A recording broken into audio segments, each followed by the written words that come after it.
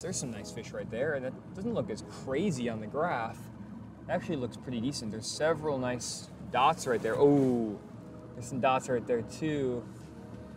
This bait, they don't look that big, but there definitely is something going on right in here. I'm gonna regraph this again. I don't wanna graph it too many times, but what could happen is those fish could be just roamers, and if I regraph it again, they could be completely gone. That's very common this time of year. So I don't wanna stop and fish for this if these fish, when I graph again, are gone or in a different spot, because that means that we're not dealing with a school that's set up anywhere, we're dealing with random roamers. Yeah, there's some nice dots and arches and stuff down there. So that looks like it could be a spot. There's some bait stacked up. There's definitely a few fish on the 2D and on the down imaging. So yeah, that looks like a spot right there.